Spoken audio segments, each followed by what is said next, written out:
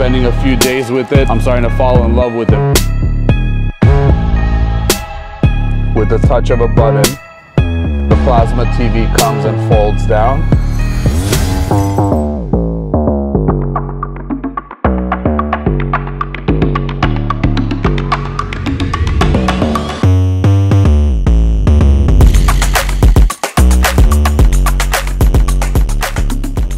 Welcome back. As you can see today, we're with the brand new 7 Series. This is the 760 X-Drive, so it's the most loaded one that you can get. I think it's safe to say this is the most controversial high-end luxury car right now. I personally was not a fan when I first saw the pics, just like I'm sure most of you online. But I'll tell you, after spending a few days with it, I'm starting to fall in love with it. Both the styling has grown on me, and I think interior options, the luxuries it has, the electronics especially it has, is unmatched, and I'd love to show you a little bit of the features. So it has self-opening doors, as you guys can see.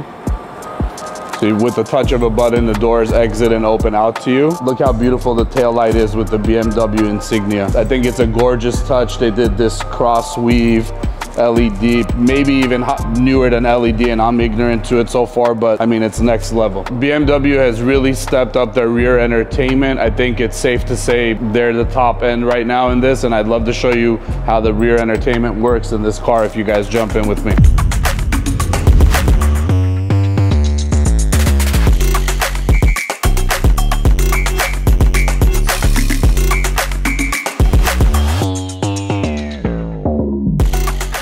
All right, so on the interior, once you're seated in the back, this seat that I'm in, I think is the primary if you're being driven. And basically on the door panels here, you'll see the LCD screens, and with a swipe, you can control everything back here. So let's start with the rear seating option.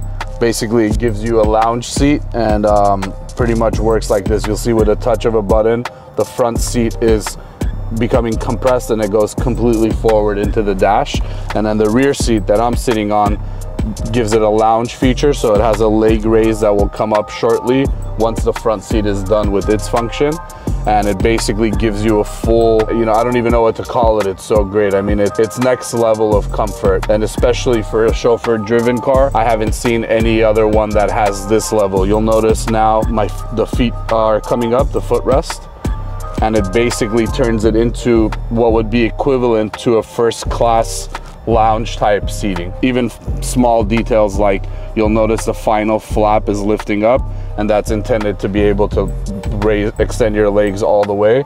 I mean, I don't know if it gets better than this for being driven. I don't know if it gets better than this, but if you want some more, look at what BMW's done up here. So I go to the rear entertainment section, and you'll see with the touch of a button, the plasma TV comes and folds down.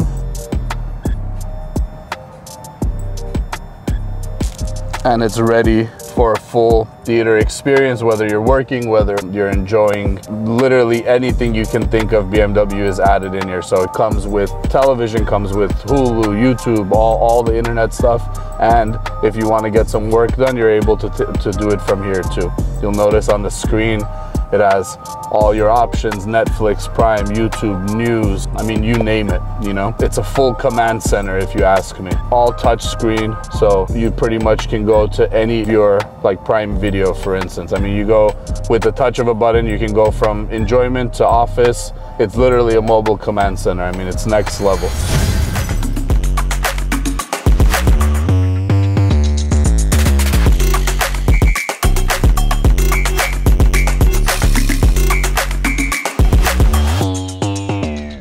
So on the outside of this vehicle, we kept it real simple, being that this client of ours has pretty much every exotic car you can think of, all the top brands in the world. So for this, it's his daily chauffeur-driven car, and what we wanted to do is we wanted to keep it a very grown, but kind of like a factory OEM plus type of look. So as you can see, we fit it with Alpina wheels, so that comes, it's a factory option on the BMW 7 Series, but not yet available for the brand new 7. But it's a 21-inch Alpina wheel, Michelin tires, set just the way the factory does it. But in addition, what we did to give it that extra kick is we lowered the suspension and we did wheel spacers. So just to complete the look. It looks aggressive, it looks better than every other one on the road. However, it's still very grown, very elegant, comfortable to drive in, so you're not on very low profile tires. I'm personally a big fan of the look. As I've gotten older, obviously my tastes change in cars and how I like things, so it's very classy, still comfortable, but it sets itself apart than every other one that you see on the street. I think the wheel spacers and the lowering makes a world of a difference on a setup like this. So it doesn't need much else. With the few little touches we've added with the wheels, tires, the lowering, and the spacers, I think the stance and the setup is really what makes it, you know, what it is. The car is so beautiful that it doesn't need much. Comes with the factory satin paint, comes with all the interior we spoke about and we shown you earlier. I think it's perfect for a daily driver, especially one to be driven in. Comfortable, has that OEM plus look, very clean, very sleek, very grown, man. I'm very happy with it.